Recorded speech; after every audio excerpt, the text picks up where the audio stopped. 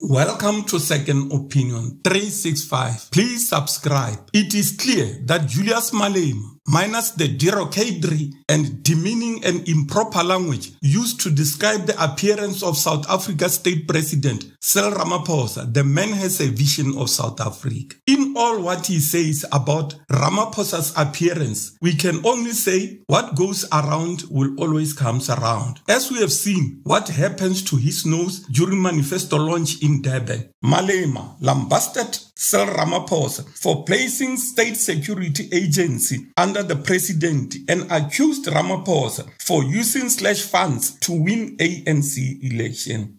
Please join Second Opinion membership channel to get exclusive videos.